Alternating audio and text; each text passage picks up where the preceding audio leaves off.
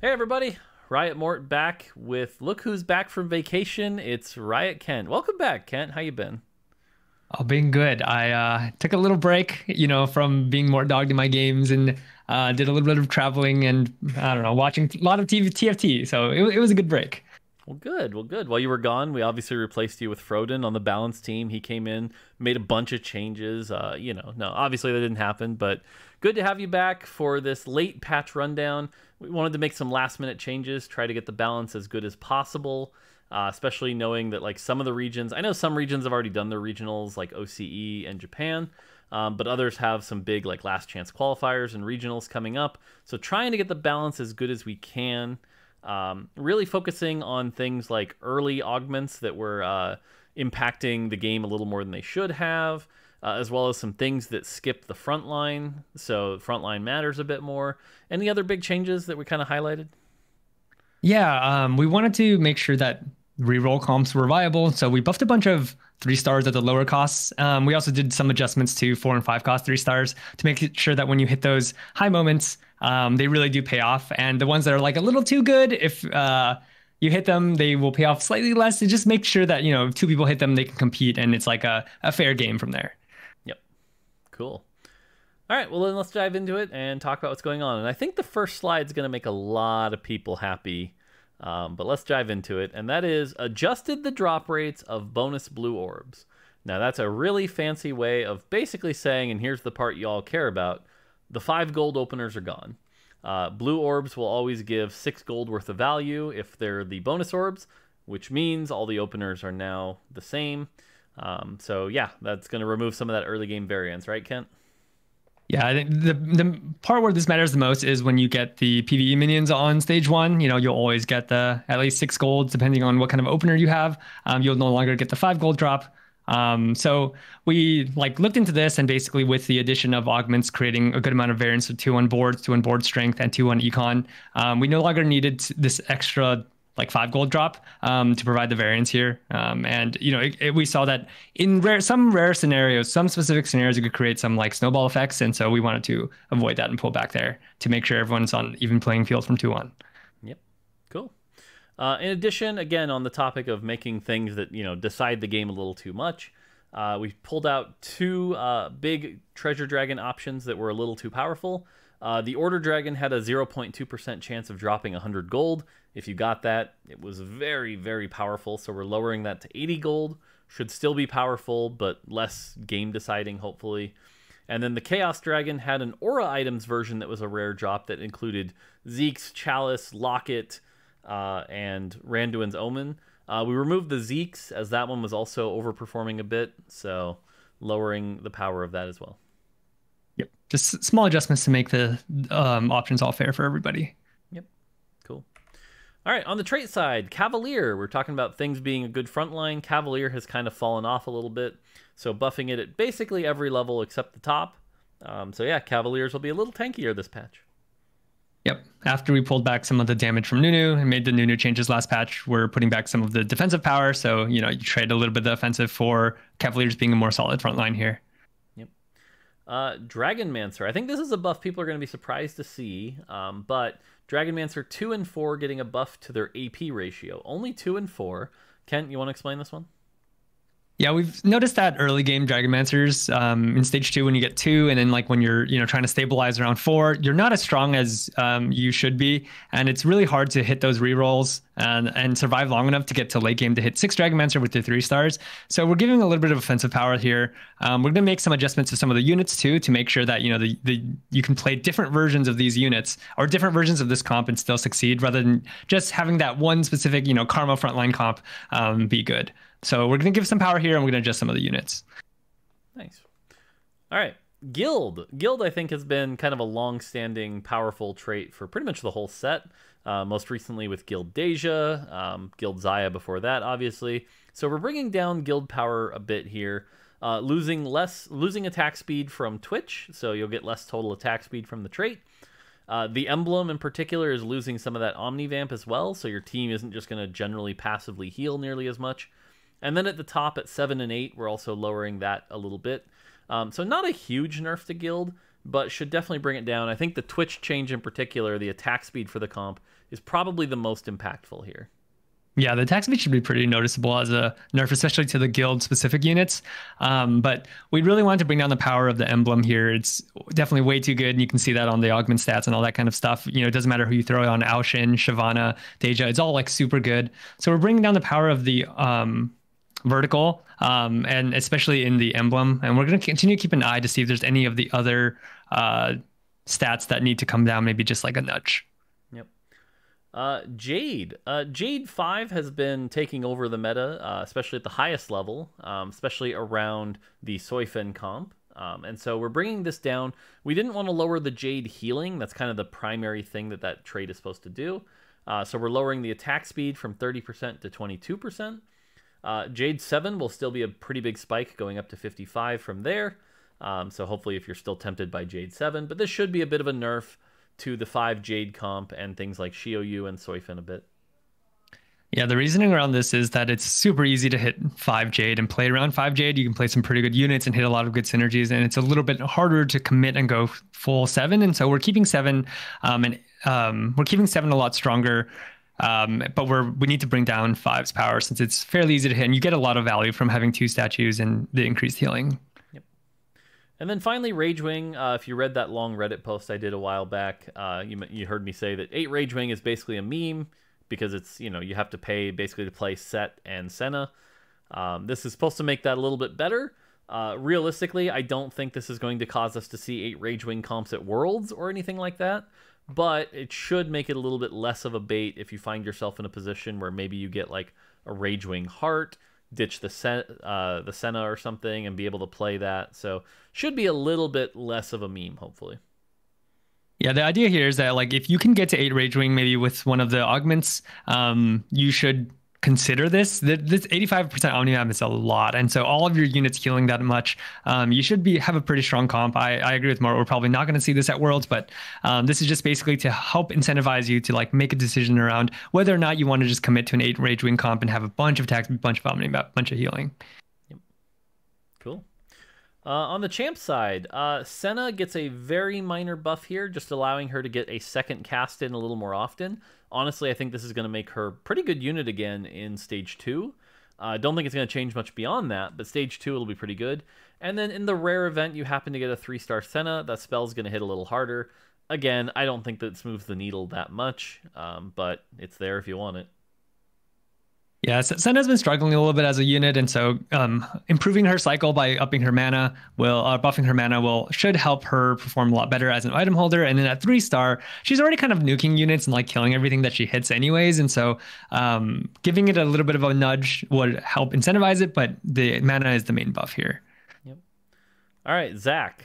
This buff looks insane on paper. I realize that, but this also just goes to show you how little damage Zach was doing before. I think a bunch of people probably barely even realized Zach was doing damage. Don't worry, I tested this.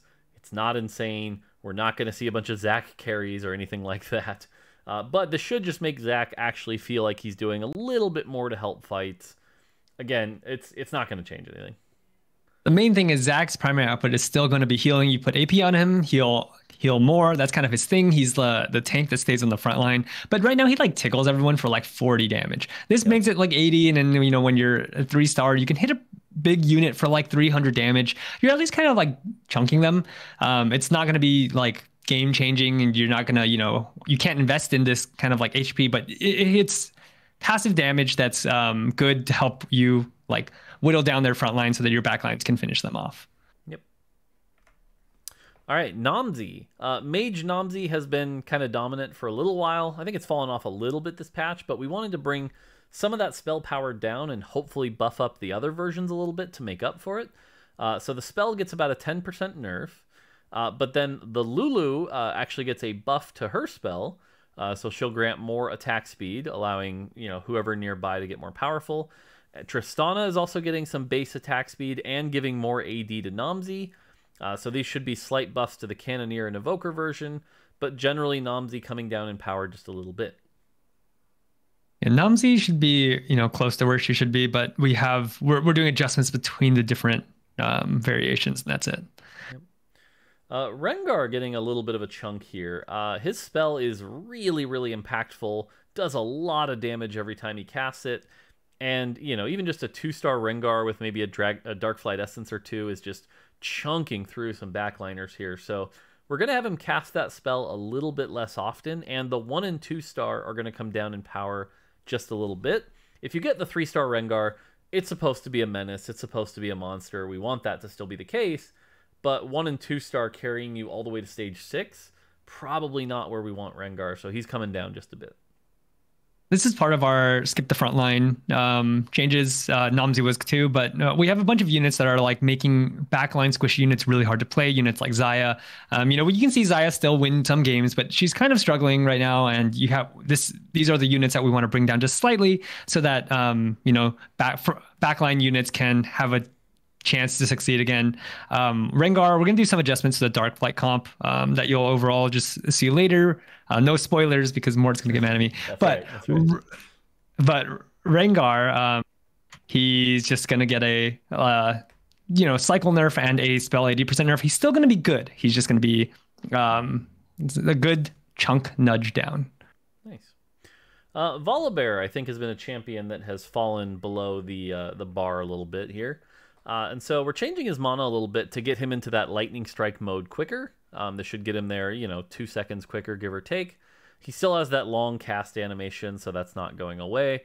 The other thing to note here is this is on top of the 2 and 4 Dragonmancer AP nerf or buff. So he should be a bit more of a menace in stage 2, 3, and 4. I don't expect that we're going to start seeing a ton of Volibear carries in the end game or winning worlds or anything like that. But this should make it an option where, kind of like the Kai'Sa Shimmer Scale comp, we might see some Volibear Shimmer Scale comps early to get you to fast 8, fast 9. So, yeah, the sad world we live in is that Volibear has to deal with some dragons, and not being able to like chunk through a bunch of dragons that can heal is going to be rough. But he'll still be good against like squishier comps that have a lot more units. He can burn through, like mages, for example. He can burn through them.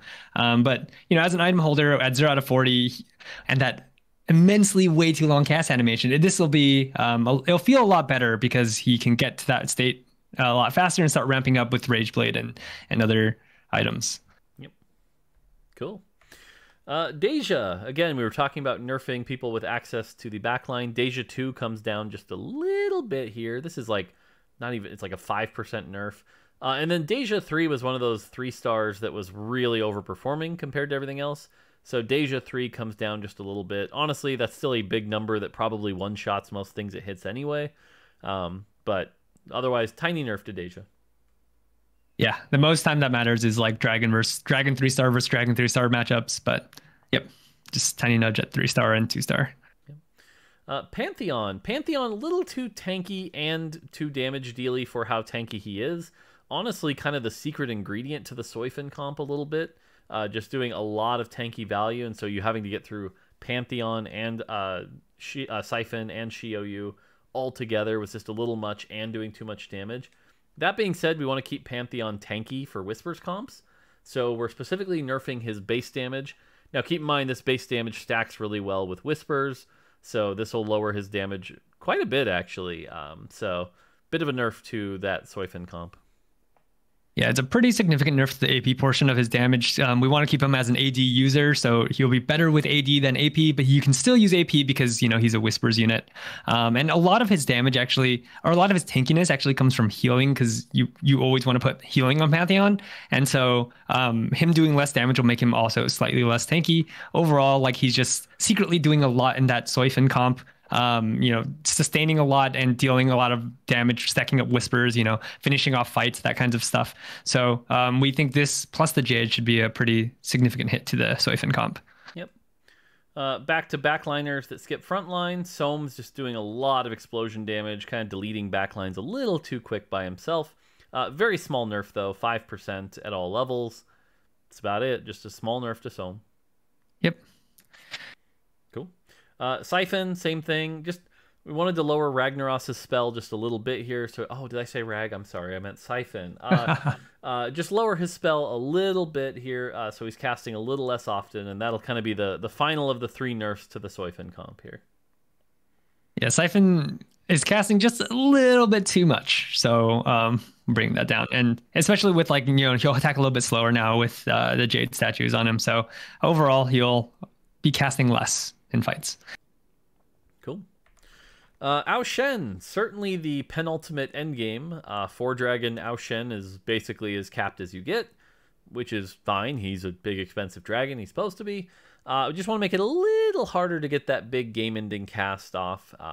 Also opens up to a little more counterplay on things like Shroud, Mono Reeve from something like a Silas if you can get back there. But otherwise, just a small nerf to Ao Shen's ability to cast his big game-ending spell. Yeah, there have been some fights where like Ao Shen can cast kind of early with some items, and with the right setup, he's like you can't really reach him and kill him in time either. And so this opens it up so he's slightly more vulnerable before he can cast and like wipe your entire board. Yep. Terra is a champion that I think a lot of people are surprised to finally see on the nerf list, but it took a while for everyone to figure out how good Terra was, and it turns out Terra 2 with a Gargoyle Stoneplater 2 and a Bloodthirster, you're not killing that anytime soon.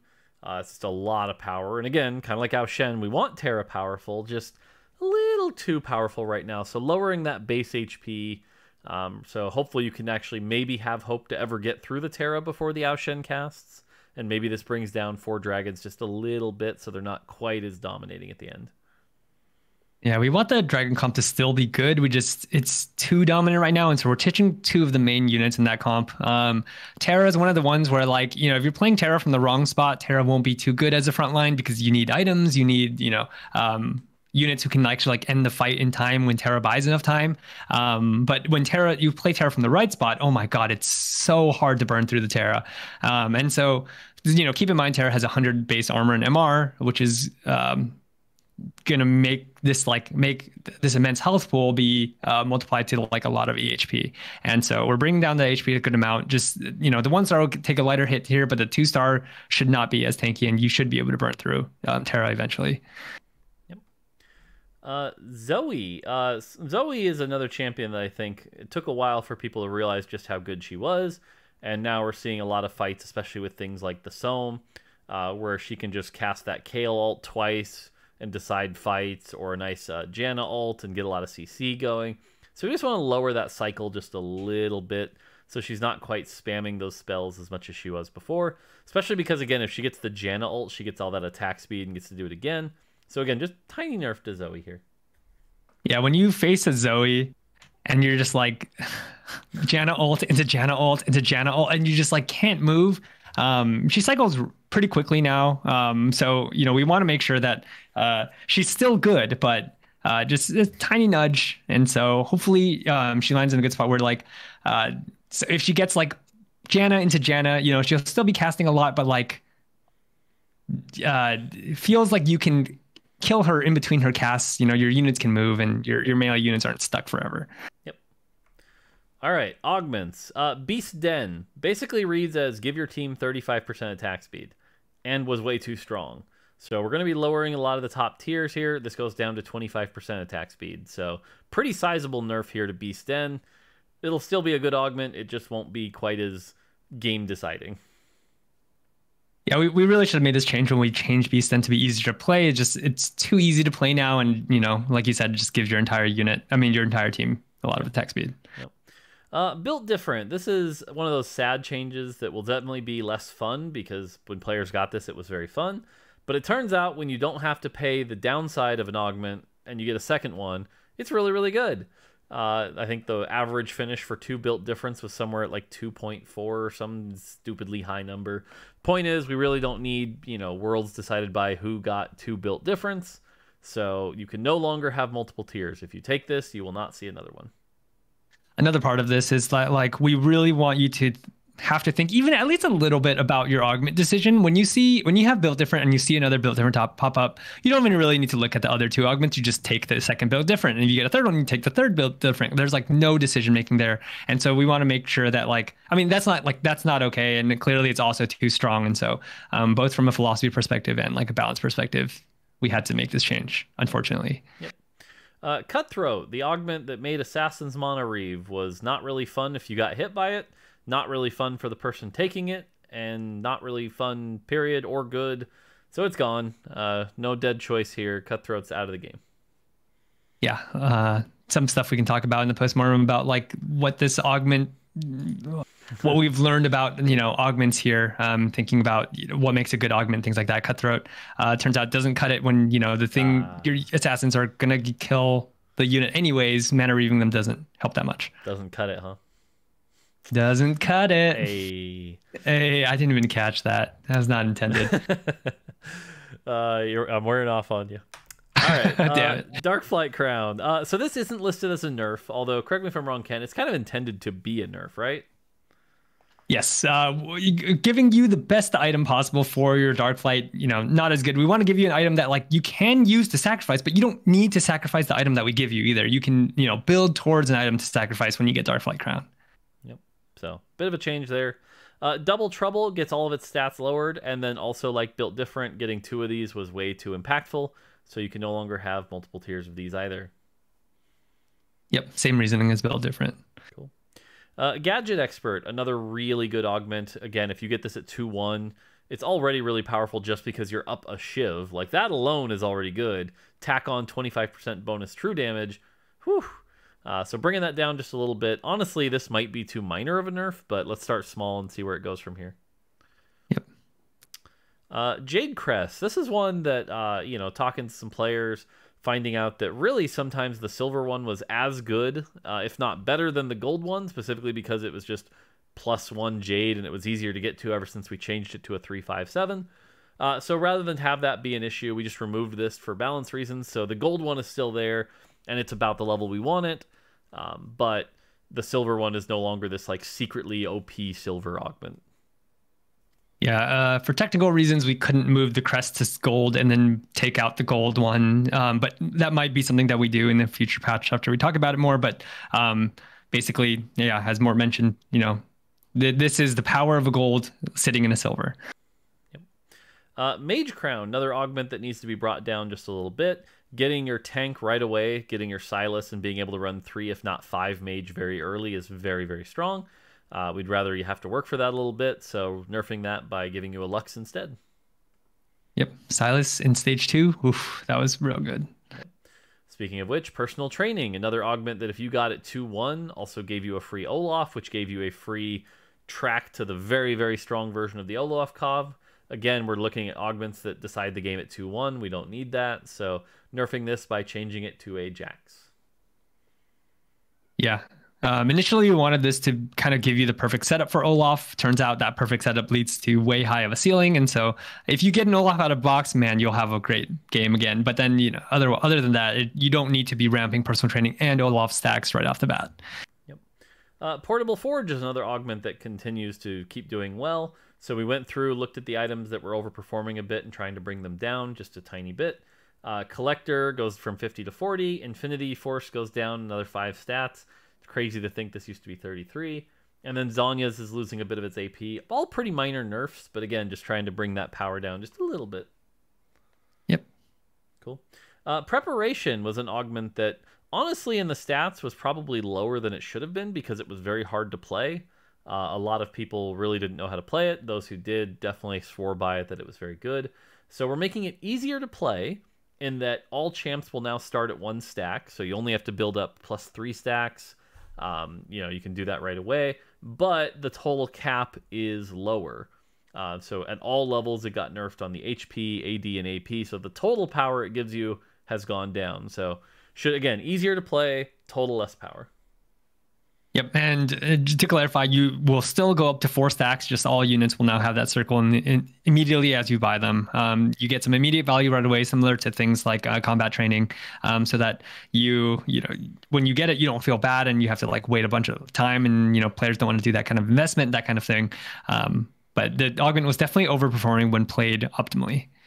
You'll laugh, Kent, but we were testing this on PBE this weekend, and we did find that now you can give your Jade Idols and target dummies 1 stack of preparation.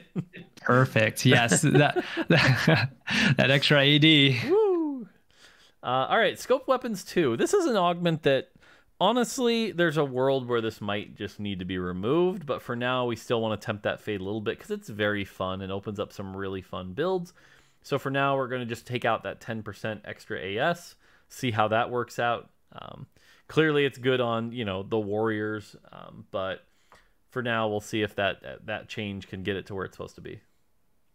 Yeah, this is one of the augments that's like super transformative, really fun, in the right builds, that kind of thing. And so we want to try to get it to the right spot. We're, once we pull this out, the levers are not as great anymore. There are some other changes we can make, but I think we're in a good spot to get this to a good spot.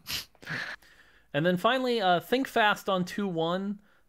Basically, with Astral in particular, just a little too good. And by a little too good, I mean way too good. The ability to have 3-star Skarner, 3-star Nidalee, and 2-star Vlad at 2-1. Even higher if you got a gold start. Like, whew. And then from there, you snowball because every turn you're getting like 4 gold worth of value. It was just too much. Again, really trying to prevent these cases where whoever gets Thinks Fast at 2-1s wins Worlds. Gonna take that out for now. So. Yep. With all these augment changes, the goal is definitely to make the 2-1 augment choice like matter more. And also, you take it, you don't just start thinking like, yep, this is the top 2. They should never feel that way, basically. And so a bunch of these changes are targeting 2-1 power, bringing down the top, bringing up some of the bottom. Yep. Cool. On the small side, Assassin 4 just really hasn't been worth it. You're willing to run Assassin 2 for something like Rengar, but Assassin 4 never really worth the spike. Slight buff to Assassin 4 to kind of make you play that. Cannoneer, same thing. Cannoneer 4 had kind of fallen off a little bit. So slight buff to Cannoneer 4. Just Cannoneer 4, not 6, not 2. Dark Flight 8, overperforming. It is a chase trait that requires 2 emblems, but it was still just a little good. Still going to keep it good, just 200 less health. And then finally, I think this change isn't going to do a whole lot, but Guardian 6 and Guardian 8, just a slight buff to try to make them a little bit more worth considering in that rare case you get that electric game with, electrocute or something like that. Maybe consider that as an option, but very slight buff there. Yep. For Assassins, we want to tempt you to play 4 Assassins rather than always playing like 2 Rengars or something like that. If you hit items for Neela and items for Kiana, who can actually be pretty good at the 3-star, that kind of thing, maybe you'll consider playing 4 Assassin. For Cannoneer, we're buffing 4. We're also buffing Nomsy Cannoneer version, and so we're hoping that the Cannoneer version becomes a solid comp. You can go 4, you can go 6. Should all be pretty good with the right items.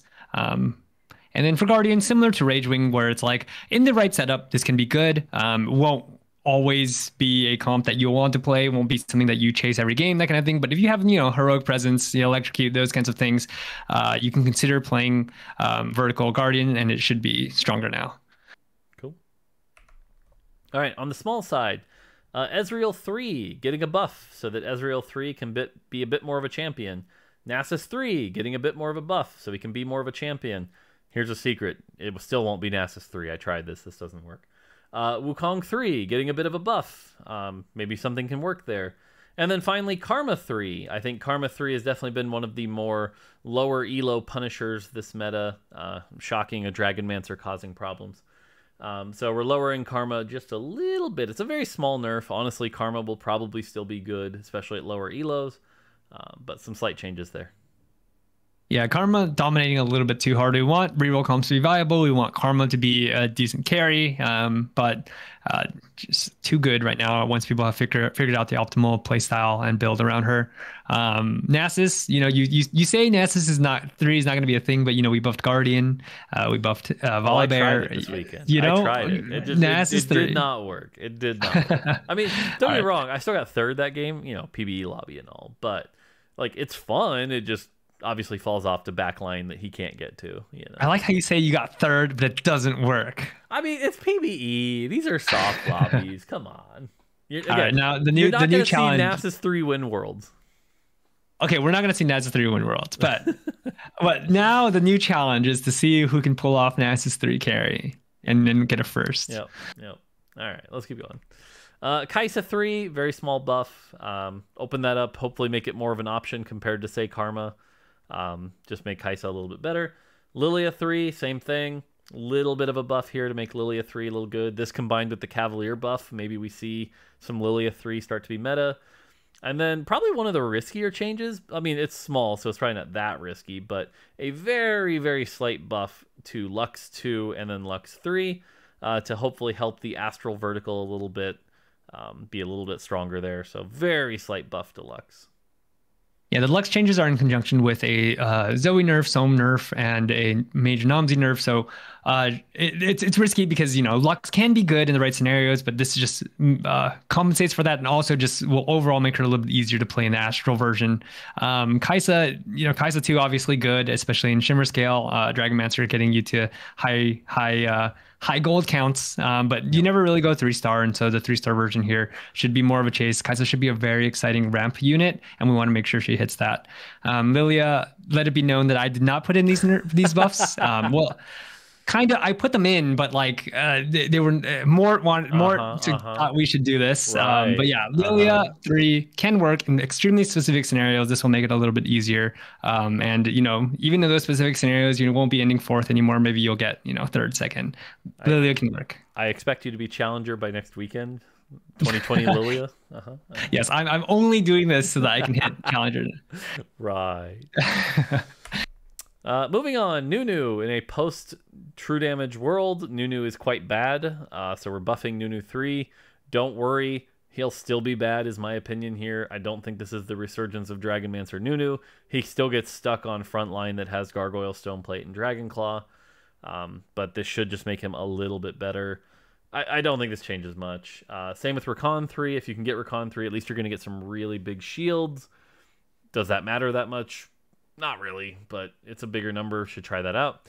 Seraphine 3 gets a bit of a small nerf. You know, does she need it? Question mark. But Seraphine 3 is a very big jump up, especially with her interactions with Grave and Pantheon. So just bringing this down a little bit so it's not quite as big of a jump. And then Sylas 3 was a champion that didn't really feel worth 3-starring. This big shield jump should actually be a pretty big buff.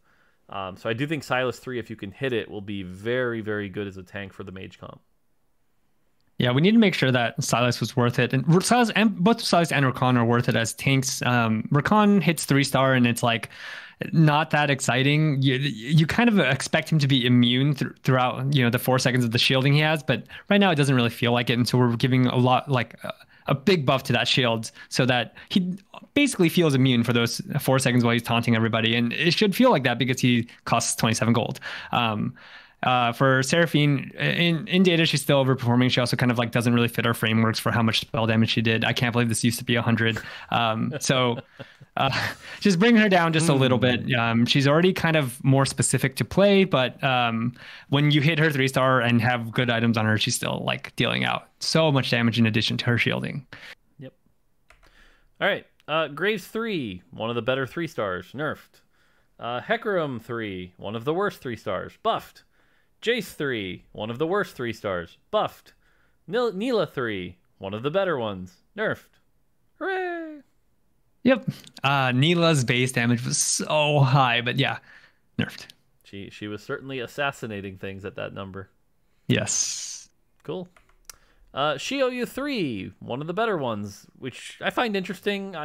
This is one I'll be curious to see if, like, once the Soifin comp goes down, if it'll actually still be as oppressive as it was before, but we'll see. For now, nerfed. Xayah, another one that was underperforming at 3-star. I think long-time joke between challengers was that 3-star Xayah and 2-star Xayah no diff, but hopefully this helps that. And then finally Swain. This is not a 3-star buff. This is actually a buff to Swain, letting Swain do a bit more damage, making up for the Rengar nerfs, and just making Swain hopefully a better champion. I think this actually finally puts Swain at, like, Swain's in a really good spot for as big a spot as a drain tank can be.